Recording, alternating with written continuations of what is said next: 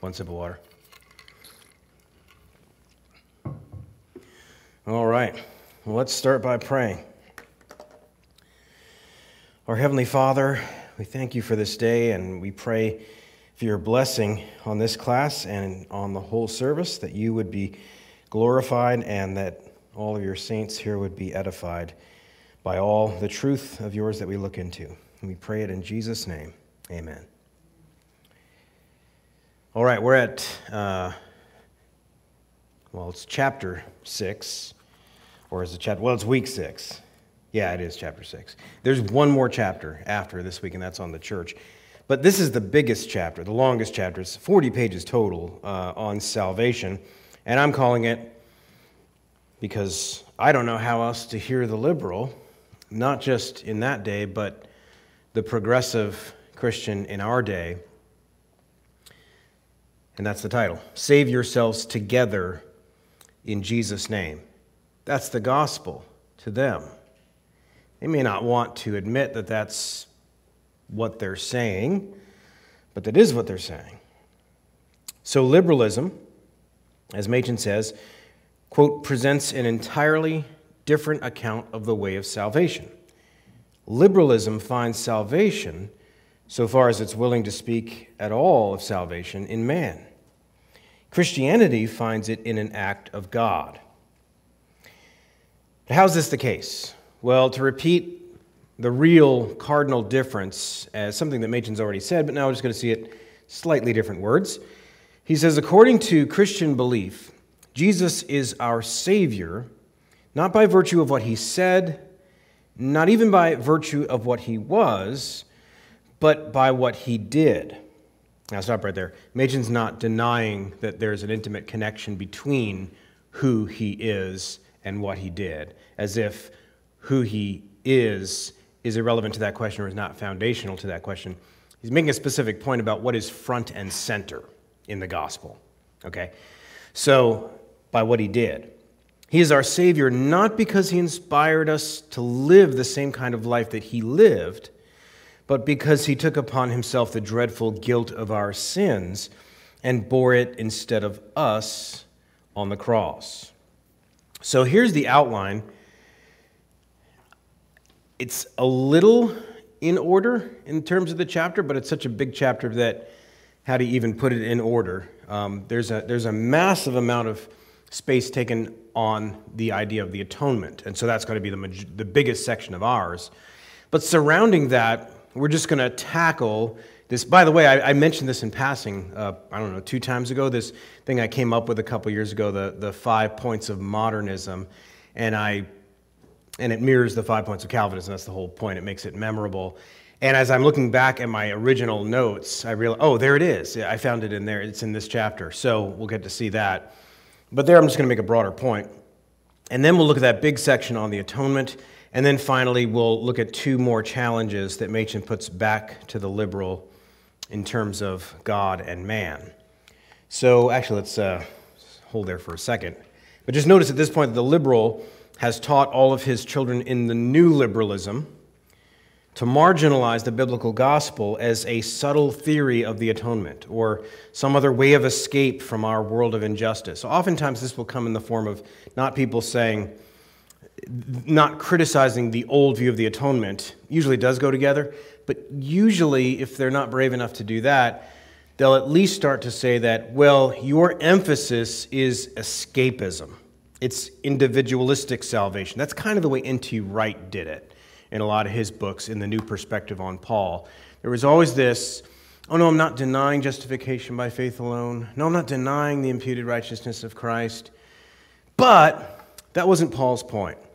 And the gospel and justification is not this story of how we escape from hell and go to heaven, this sort of escapism from this world. So it's a very subtle way of not denying the old doctrine, but sort of discoloring it or making you have a distaste for it, maybe is the way to say it. A way of escape from our world of injustice. Or you just dismiss the Orthodox doctrine as hard or elitist or divisive. And by contrast, how simple and practical and unifying the way of modernism is. So that trick is going to stay with us as we look at the gospel or at salvation. So let's get to this, what I mean by the 5 points of modernism. I'll draw out the points in a second, but let's just look at a simple chart first. Here you have, quote unquote, the old gospel of Western Christendom, its way of escape, the individual escaping this world to God, as opposed to what we really have and a lot of times this would take the form of, this is Greek Gnostic escapism from the body. That would be the criticism of people like Wright and others. Whereas in the Jewish mindset, you really have this communal emphasis. But what they couple with that, maybe not in the same place, but you start to get it in the rest of their writing, is that this collective emphasis is already assuming that the problem's out there. And if the problem's out there, well, then the solution has to be out there. We've got to fix that. We, together, have to fix things out there. So the most famous element of liberal Christianity is the so-called social gospel. And so when we say that liberalism finds some kind of salvation in man, it comes to mean collective man. Liberalism has a lot of trouble dealing with the individual man as an individual man. And why is this? It's because in the modern worldview, what naturalism, or you can call it materialism, what that does to the soul is it reduces it to this material mass inside this larger material reality, because that's really all we have to do business with. And that, by the way, that's more loving and down to earth and all that stuff anyway. But it reduces this soul to something, even modern psychology does this. It talks about psychology, of course, the word suke, that means the soul. But what does it do with it? It reduces the soul into something that's not a soul anymore. It's a material mass. It's this stimuli mechanism at best. It's certainly not a moral actor in the universe. And it's certainly not a soul that will never die. And so that's what modernism does to the individual soul to begin with. And what this implies is that both the problem for man and the solution for man is going to be wholly constructed of a collective and material solution. So whether you like it or not, and the church in its elite power structures in the last 20 years has tried to cover this up, but thinkers in the church knew this 20, 30 years ago and back, that where you see materialism and naturalism, there you see collectivism. And where you see collectivism, there you see materialism and naturalism. One leads to the other. They're inseparable. If you reduce human beings and history and all these different things to material mass, well, then you're going to get mass solutions. And that's where the individual is lost. So it begins to view man as a cog in something like a larger machine. Man is part of the material mass. His basic needs are material. The basic solution is going to be to fix the present material conditions outside of him. Now, that's not new. We saw that in the 19th century. Feuerbach, in a book called The Essence of Christianity, he's the guy that came up with the saying, you are what you eat. But he didn't mean what your mom meant. He meant you literally are material stuff. And he reduced all of Christianity to that. And he does that before Darwin comes along and gives it a biological scheme.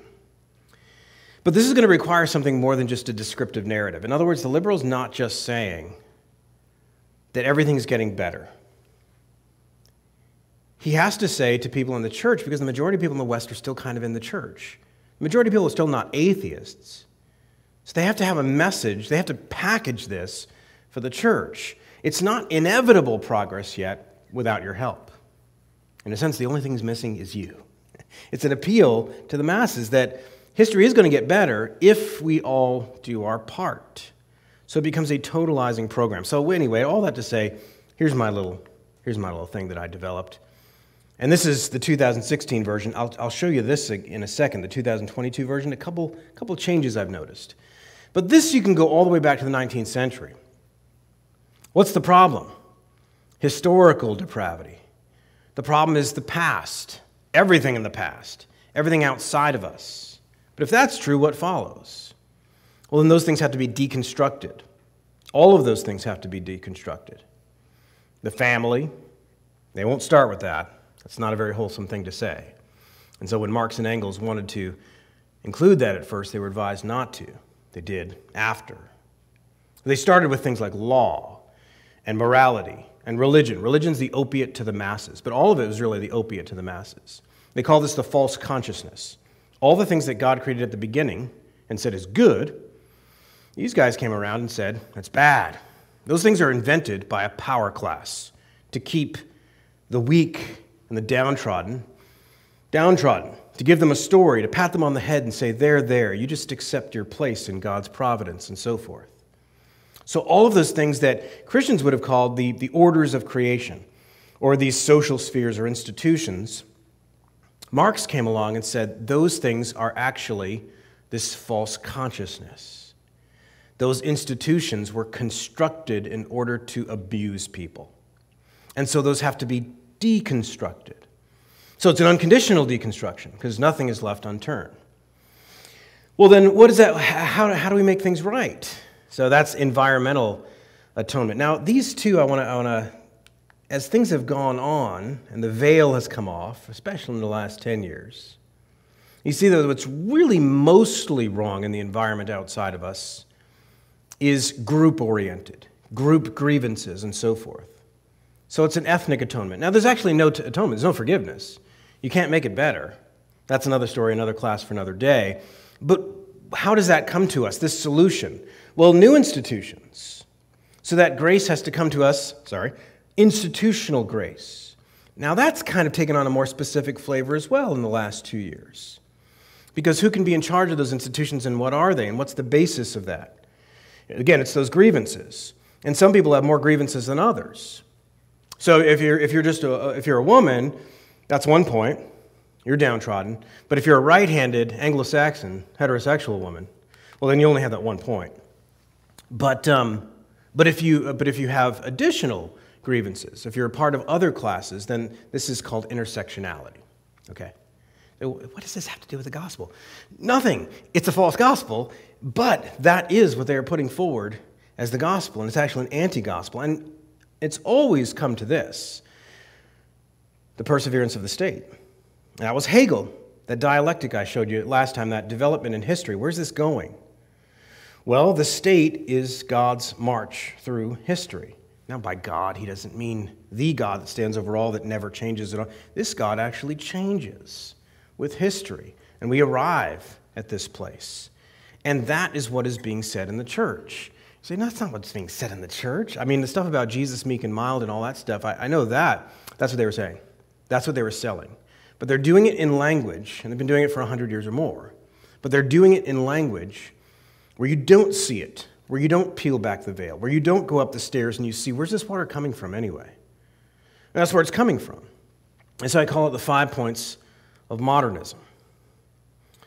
Now, another objection exists for the liberal against the supernatural outlook, and Machen recognizes this, and one of the things you could say is that Christians could answer the call and be moral in society and have a Christian view of all these other things, in addition to the gospel, and we should. The gospel should change things. Now, those changing of things is not the gospel, but the gospel should have effects. And one of the most immediate effects that I think all Christians can agree on is that we're changed. But the unbeliever looks at us, and I think we can look at ourselves sometimes and say, it doesn't look like we are changing much. Are Christians really new creatures? So Machen deals with this for a couple of pages too. Christians look sometimes like they sin worse than their non-Christian neighbors. The first answer he gives might not satisfy the skeptic, but it is the immediate answer that the New Testament gives. He says, quote, "The change has not come to full fruition. Sin has not yet been fully conquered. The beginning of the Christian life is a new birth, not an immediate creation of a full-grown man." That's an important point for Christian witness. When we argue for faithfulness to the biblical gospel against the demands of the culture, against the things that the culture is saying, well, if your gospel is true, it should be able to do this and this and that. When we resist that and stay faithful to the biblical gospel, we're not arguing that there's no superior moral life, that the gospel does and ought to create a superior moral life, but the order is going to matter. God making us right in Christ precedes God making us good by the Spirit in us.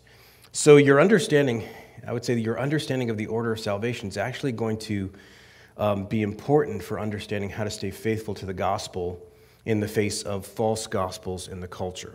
So that's just an introductory, that first section, big picture, what's this war really about? And eventually what you come to see at the end of it, after about 100 years of it, is, okay, everything I see out there on the news every day, modern ideology as a whole, this is their gospel.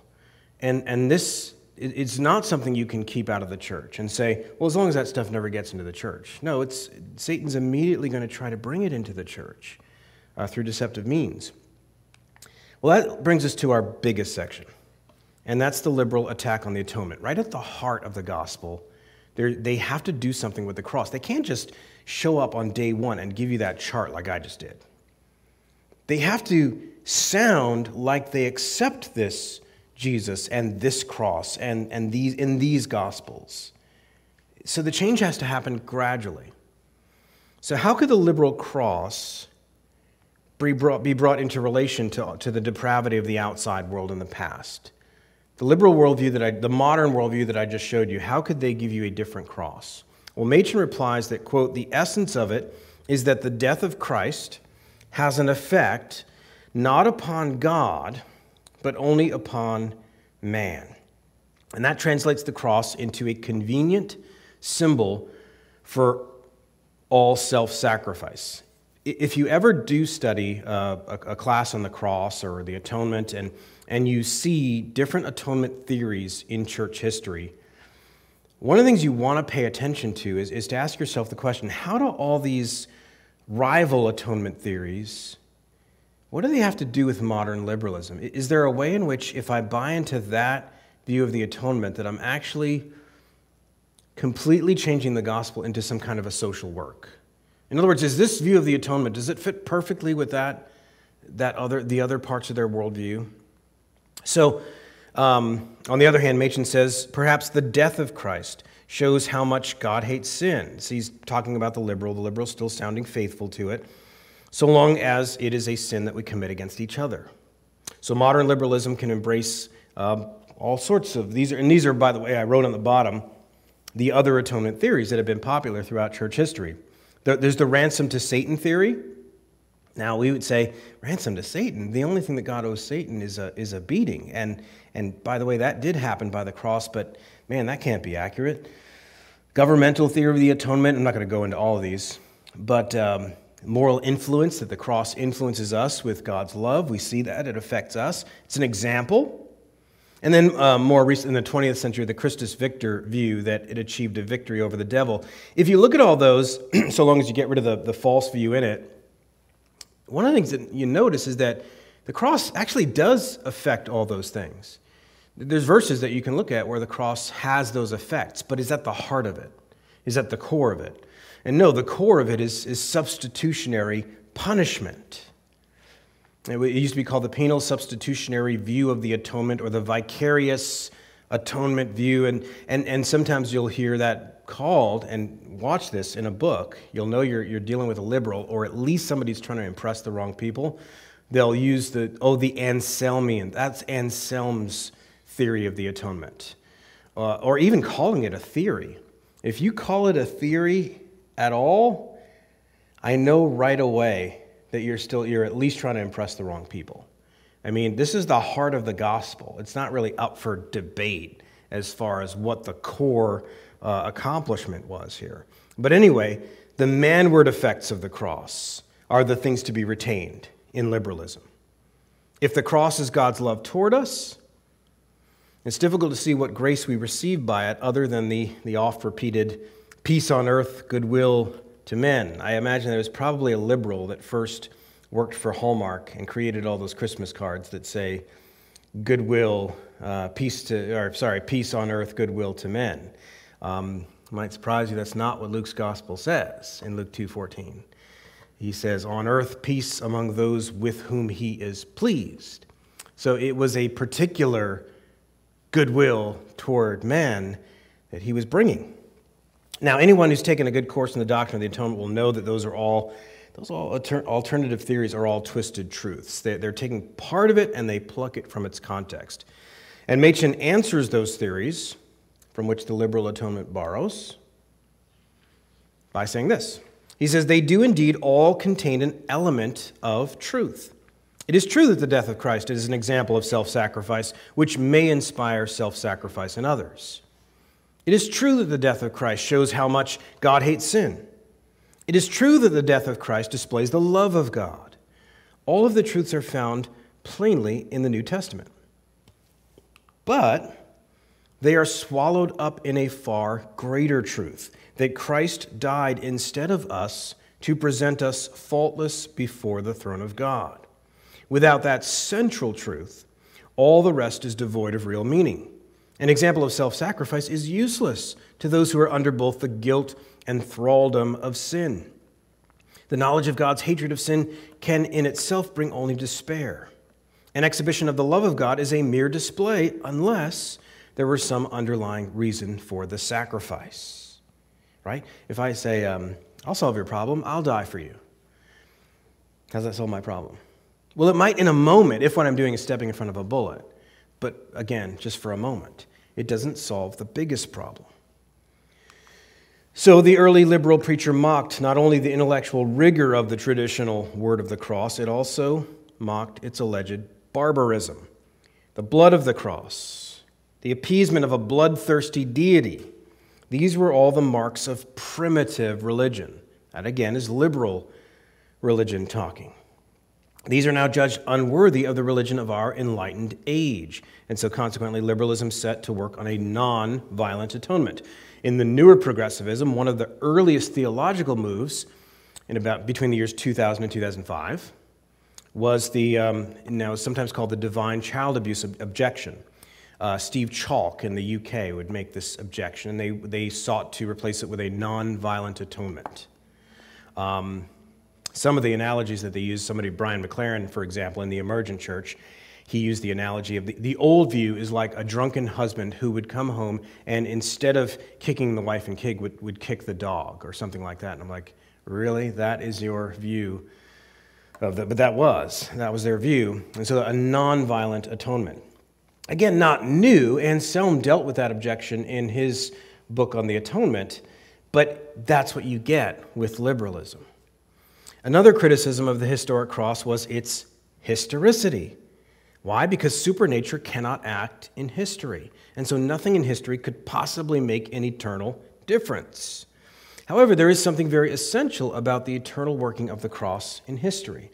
And so Machen said, a gospel independent of history is a contradiction in terms.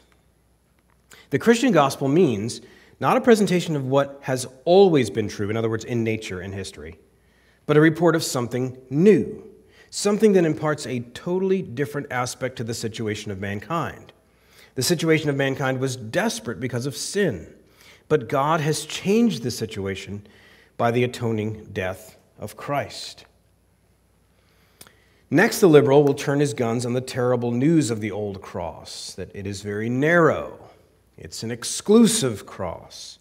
It saves only some and not all. So, of course, one of the things you're going to see a lot is a lot of the things you see in liberalism you already saw in Arminianism. And in fact, in many aspects of Arminianism led to certain aspects of liberalism. But here it's the exclusivity. If he saves some, then he ought to be able to save all, able to. You see, they're already kind of changing the subject in a way. And not only that he ought to be able, but that God, if he's love, would surely want to. This is the exclusivist dimension of the Christian message, and it was resented from the very beginning. It was resented by the Romans. Pagan religious landscape was characterized by syncretism. It's live and let live stance toward the local cults. And so in Roman religion, you could worship whatever local deity you wanted, as long as when Caesar's armies came to town, the Pax Romana was upheld. You bowed to Caesar. You said, Kaiser Kyrios, Caesar is Lord. Christians wouldn't do that. Christians would say that only Christ is Lord. And so the Christian movement got itself in trouble at the heart of the gospel, the exclusivist dimension. That's political rebellion. The gospel, the heart of the gospel, the cross, the exclusive, that this makes a new human race out of the old human race, that there's a radical division here, that this is our ultimate allegiance. All of that stands against any political form or any social form that demands ultimate allegiance. So again, you can't separate your gospel from your larger worldview. And so the modern liberal stands with the ancient pagan. The liberal stands ready to persevere, ever wondering. Here's another reason. It's not just the materialism and the problems out there. The other reason that the liberal must stand with the statist is because the liberal and the statist, just like the ancient Roman, believed that we were all one. And Christianity does not. So you can't separate that part from the gospel. The liberal stands ready to persecute the church for its being a public nuisance. As things continue to develop over the next couple of years, just watch this. I guarantee you, this is not a hard prediction. It's just the way it always is. What you're going to see is that people that have the most liberal theology are the people that are going to turn on you and turn you over to the authorities. There's no mystery as to why that is. They have a shared worldview with them. They believe it's all one and that you are an enemy of the people for believing in this kind of a gospel. No, I just believe in the gospel, not all that political stuff. You don't have that choice. It's a political crime in this world. When a liberal sees the cross, he stands condemned for the same reason as the pagan. Unlike the pagan, he's had time to think about it, though. The pagan may have invented the cross to kill, but the liberal has to explain it away. In a sense, the liberal has a greater guilt for his aversion to the cross because he's been a child of the church. He's looked at it and assessed it for longer, and in a sense, he has a greater disgust for the cross than the garden variety pagan. So by clearing this ground of bloody, historic, exclusive atonement, the liberal can say that salvation is still through Christ. It's just not through Christ alone. And that's sort of their first step. Inclusivism is their first step toward universalism.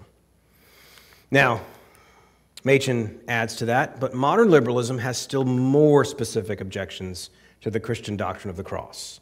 How can one person, it is asked, suffer for the sins of another? The thing we are told is absurd.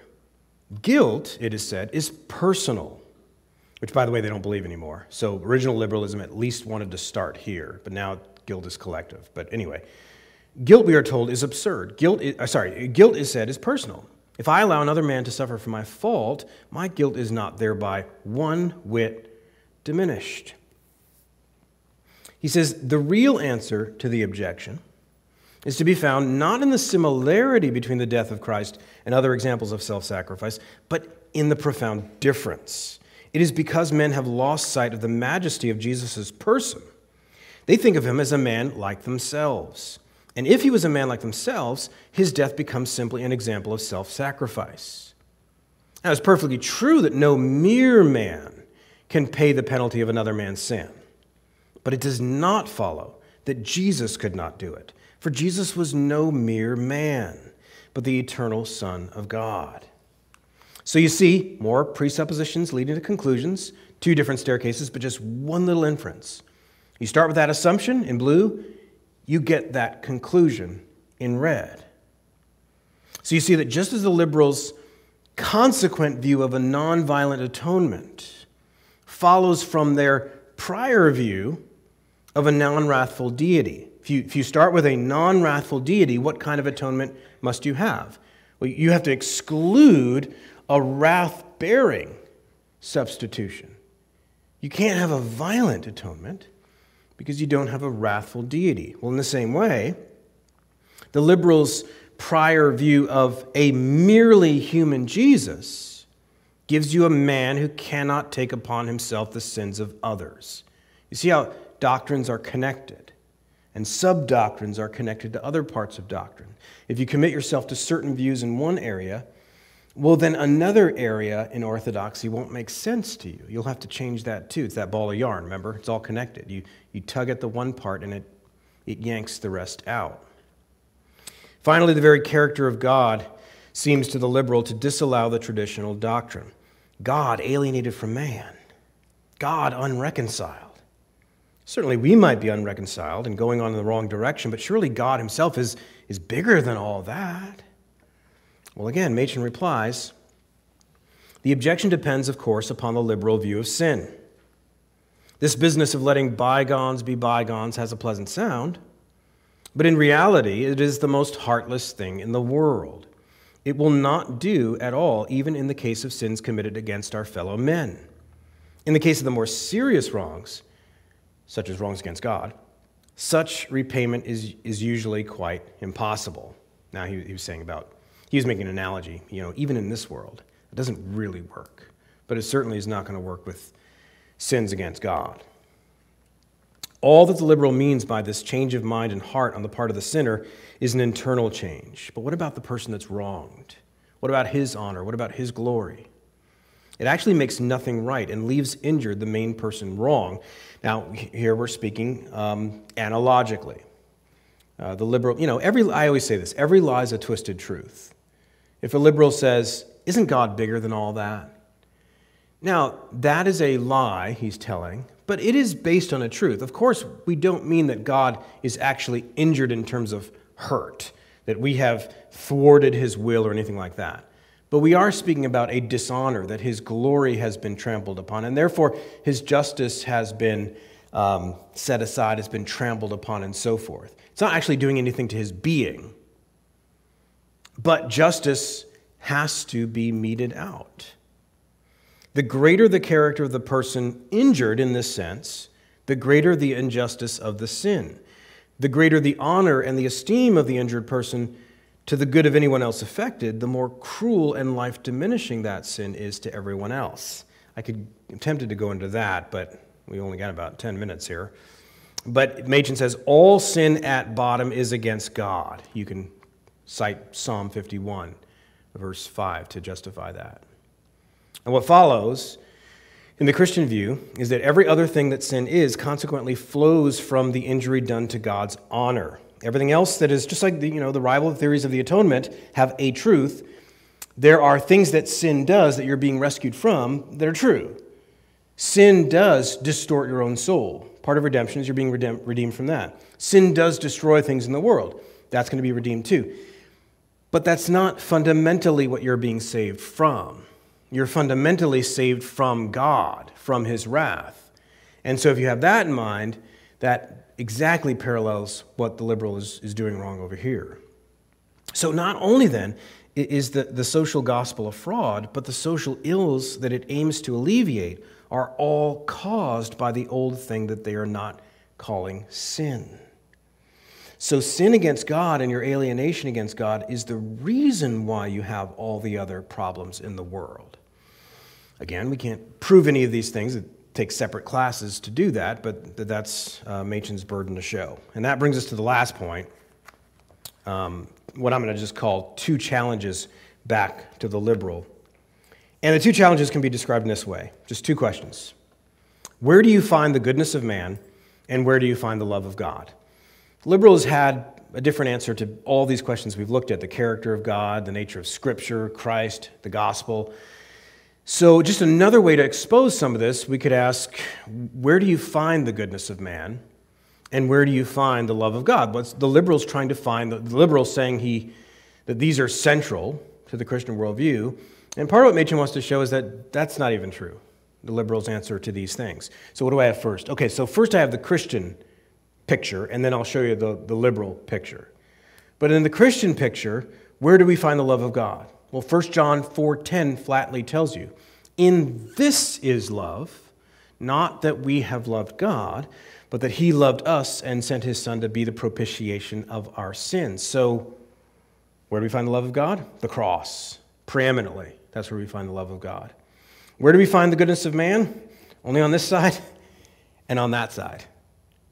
If you're looking for the goodness of man, if you try to look in the mirror apart from Christ, you're not going to find it. Just as you won't find the love of God there, same reason you won't find the goodness of man there. So I show you the Christian picture just to set up really the liberal picture. So have that in your mind. Here's how it looks different. Remember that trajectory, the inevitable progress. Notice now that the love of God and the goodness of man are no longer at these points.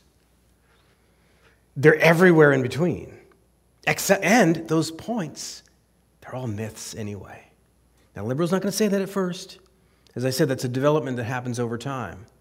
but paradise lost and paradise regained, and a supernatural dealing with your eternal problem on the cross, all three of those, as it turns out, if the liberal would just have been honest from the beginning, he's saying that they're myths. So the liberal is following the naturalist in speaking of a man without sin and a God without wrath, all within nature. And so surely if man was born innocent, and if evil comes from without, then we ought to be able to find, we're used to making arguments like this as Calvinists, but this is kind of Machen's point here. If that's all true, we ought to be able to find some exceptions to decadent societies. We ought to be able to find some islands, some pockets of resistance, maybe 50%, certainly at least a quarter of the cultures of mankind that have been nothing but good. That's, okay, we're all good now. Quick, quarantine the island. Don't let sin get in. But in fact, we see absolutely nothing of a good nature. Liberal theology urges upon us a God who is necessarily benevolent toward us. This is a God who we can love and worship, but Machen responds in two ways. In the first place, does it work? So there he's attacking the liberals' pragmatism.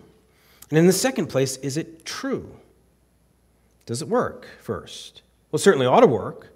How can anyone be unhappy when the ruler of the universe is declared to be the loving Father of all men, who will never permanently inflict pain upon his children? So stop right there. Do you see what Machen's saying there? If God is all love, smiles, and as C.S. Lewis said one time, we're not looking for a father in heaven so much as a grandfather in heaven, a senile old benevolence who will say at the end of the day to everyone that everyone's had a good time. Well, is everyone having a good time? Is that what we see in the world? That's what Machen's saying. How does the liberal understand evil? He says, where's the sting of remorse if all sin will necessarily be forgiven? Yet men are strangely ungrateful.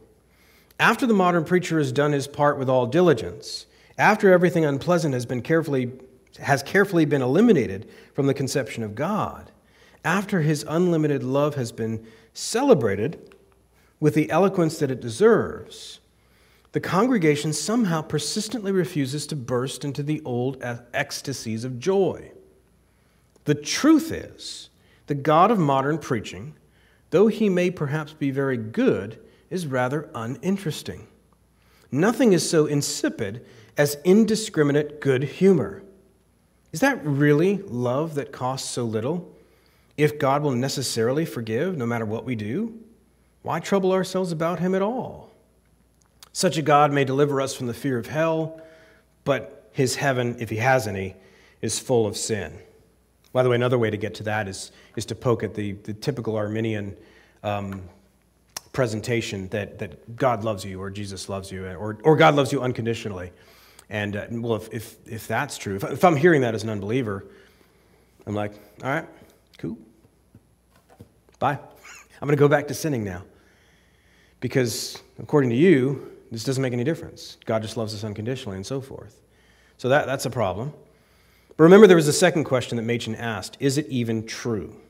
The truth is that it is not only human innocence that does not show up in nature, neither does the love of God. For example, he asks, how do you know, this is the same basic section, how do you know that God is all love and kindness? Surely not through nature, for it is full of horrors. So in other words, that's why I depicted it in this way. How do you know that God is love? Where in mere history, if you cut out this, this, and this, where do you see that God is love, or that he's going to reconcile us to himself, or that he's going to make the world a better place? Where do you see that? And in the way the liberal means it, not even through the Bible, because there we find the God who is a consuming fire from cover to cover. And such a God has at least, Machen says, such a God has at least one advantage over the comforting God of modern preaching. He's alive. He is sovereign. He is not bound by his creation or by his creatures. He can perform wonders. Now, underneath the liberal's uncomprehending stare at the old gospel is his love of nature. Not the love of appreciation and thanksgiving to God for nature, rather a worship of nature, a trust in nature as it is. And that's a view that the liberal religion shares with all other false religions and viewpoints, is a trust in nature, that it's, the way liberal just says that it's getting better. Now, for the Greek, it was a cyclical view. But the liberal is going to trust that history is going. In that sense, there's a very modern idea to it, that it is inevitably getting better. Skip that. Well, he says, a cardinal doctrine of modern liberalism is that the world's evil may be overcome by the world's good. No help is thought to be needed from outside the world. So that's kind of what I'm depicting there. At this point of bringing nature to the aid of salvation, we can see that modern liberalism and modern Arminianism have a common thread in their Pelagian doctrine. And Machen spends a couple of pages on that as well.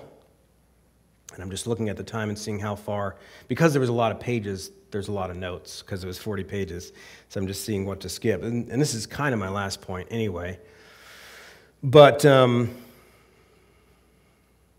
see what to cover here.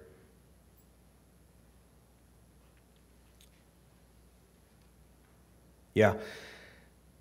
The Arminian doctrine before liberalism came around. I'm not suggesting, by the way, that liberalism comes entirely from Arminianism in the same nations only, because, of course, you can point to Lutheran roots to liberalism, too. After all, liberalism, we tend to think of it as happening in Germany. So I can tell you straight lines that you can draw from Lutheran pietism to liberalism. So, we have a short amount of time, so I'm not trying to paint with too broad of a brush here. But the Arminian doctrine had, in the few centuries leading up to the 20th century, been driving the minds of churchmen to exactly these sorts of assumptions about God and man and sin and law and Christ and the Spirit's work. In other words, about every single doctrine of the Christian faith, until at last, modern liberalism has come to full bloom. And against all that nature and what we're already doing, what we already have in common, that is what is getting better. That is what God's blessing. That's what God's using. Against this, Machen says that in Christianity, you've got these two other things. You've got regeneration and justification. He says regeneration and justification stand at the very beginning of the Christian life. And that's another important contrast. I wish I could have made a chart for this too, but try to picture this. Liberalism sees all men as the opposite of regeneration and justification. It sees all men as already alive to God and already innocent before God. Right? So they can't believe in regeneration and justification because that would assume that you are dead and guilty. And so they have the opposite view. Christianity sees man beginning dead in sin and guilty before God. Christianity sees the gospel as a real supernatural beginning, a literal new birth, whereas liberalism sees no need for an actual new start, but only that progress that's already underway. And when all else fails, when the doctrinal arguments all wither away, the liberal charges the Christian gospel as being selfish for being so heaven-minded. Even when we do good, it's only for our private heavenly reward. Machen replies to this. He says, quote, "It is perfectly true that the Christian is dissatisfied with the present world, but it is a holy dissatisfaction. It is a hunger and thirst after righteousness which our Savior blessed." And as Machen goes through the problem after problem that the liberal brings up in modern society, what do you do about this? What do you do about this? Machen goes through those. And he notes that even where secular thinkers have rediscovered religion, not as true but as useful, the very thing that they rediscovered is poison. In other words, Machen's saying that secular men has now come to the place, he's writing this in the 1920s, where some of them will say, you know what, maybe atheism was a mistake. So he's already kind of discovering that. And maybe we need religion after all, but we need it for society. We need it for law. We need it for all these, maybe we even need it for science. Less people were saying that, but we need it for something in society.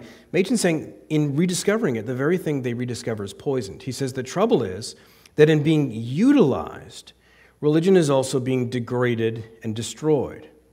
So in other words, people have wanted the moral flower of religion without bothering about the doctrinal roots.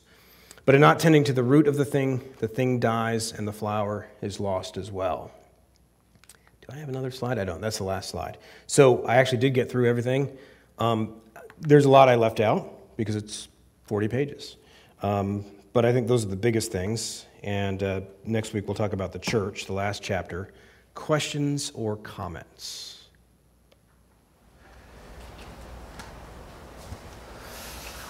How does the liberal define goodness of man?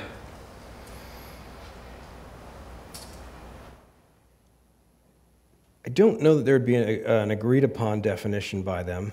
I think it's something that they take for granted. They simply say good and expect us all to agree with that definition, that we have some love for it. There's been different definitions that have been offered in modern Western history, that we have some feeling. You even see this, like Anne Frank, the famous saying that even after all this, I still believe that there's a good in mankind and so on. And it's just that kind of thing, I think, is how they would define it, is that there's this at least a spark of love for each other. Some will go further. Some will say that we're all good, and that when people go bad, it's because of societal influences or whatever else. But I think they'll say it's a natural good, that we have it by nature. And I think that's all that I've ever heard, is a very squishy. In your 5 points, you had E. Oh, yeah. But one of the things that occurred before we got to the environmental, you actually had the movement to not punish criminals by death. Right. And then you had the sacrifice of children. Yeah. Which is a conflict. Yeah. Between what would be considered good by the liberal. Yeah. I think whenever you see contradictions in the liberal mind, you have an early hint at intersectionality. I think long before intersectionality came around, it was kind of already there. Because if you have an irrational worldview, there's going to be pieces that are always contradicting each other. And so you're always going to be at war with yourself in something like that. We want to protect the sanctity of life, just not the most innocent and helpless of all. Because their arguments against capital punishment, I just ran into the section in Kuyper's Common Grace where he talks about this, and there were those debates going on in his day. Capital punishment debases the human being. And he says it's interesting, they never go to bat for the person that's been murdered. It's only for the person that has done the murdering. And they also say, well, if they were consistent, what about wars? The same governments that institute capital punishment institute wars, but you're really worried about this one guy who's committed this murder and not about the thousands of people who are, in that sense, innocents that are being killed in the war. So you have this cognitive dissonance in the liberal mind, but he has to do it because there has to be a hierarchy of what he wants to protect. Sometimes it's bizarre. What is he trying to protect? What is his goal here? But, yeah. I'll give you another follow-up. Yeah. With the idea of perseverance of the state, yeah. How does that fit with some of the current Two Kingdoms views? Yeah. I think they are split. When I say they, those that adhere to this radical two-kingdom view that's emerged especially in the last 20 years, it has roots that go back behind that, but I think they're split. I think some people are the real champions of the movement, and then others, I think, are just going along for the same motive that a lot of pastors try to make peace in their own congregations, or try to have it both ways on some doctrine or some practice that they think will be controversial and split the church or scare people or whatever else. And of course, nothing does that more than politics. And so I think it's sometimes no more complicated than that, is you have good old-fashioned cowardice that's coming up with spiritual and pious reasons to distract from the fact that they just don't want to talk about scary stuff that's going to make people uncomfortable. You know, there's two things you don't talk about in polite society: religion and politics, which is a nice way of saying there's two things you don't talk about in polite society: the highest reality that's spiritual and the highest reality that's temporal. In other words, the two things you don't talk about are everything and everything. That's a good way to get liquidated. By the way, who first said there's two things you don't talk about in polite society? I don't know. I always tell people, you never heard of him, because he was probably liquidated very shortly thereafter. Because it's not a really discerning thing to say. So I think that's my answer to that. I think a lot of it's motivated by just trying to keep peace. And then, of course, if you can't talk about, and this is, I think, Erwin Lutzer's points in some of his books about, or Dietrich Bonhoeffer in Cost of Discipleship, he was writing at the time. If you can't talk about things outside of your church walls, one of the things you can't talk down to is the guy with the funny mustache and the brown shirt, right? And if you can't talk down to him, well, then the church is not going to resist him. They're just going to give it a free pass. So the statists' greatest nightmare is the church awakening to its prophetic calling, which is speaking truth to every area of life, including the state.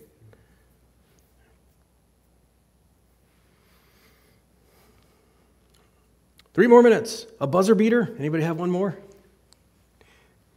I just found that first chart with the collective and the individual, that just said to me right there, there's society, and if you don't fit that mold, then you're eligible to be eliminated. Yes. According to them. Yeah.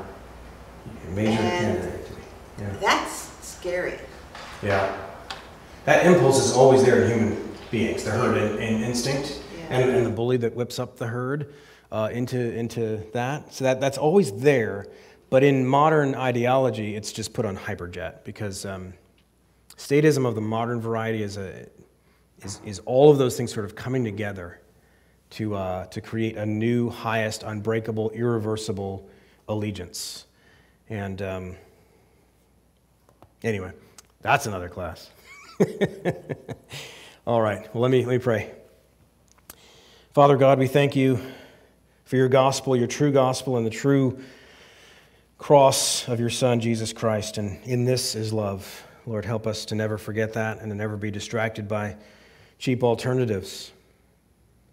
And we thank you for that grace that is in your Son, and we pray that that would be what is highlighted and glorified this morning in all we do. We pray it in Jesus' name. Amen.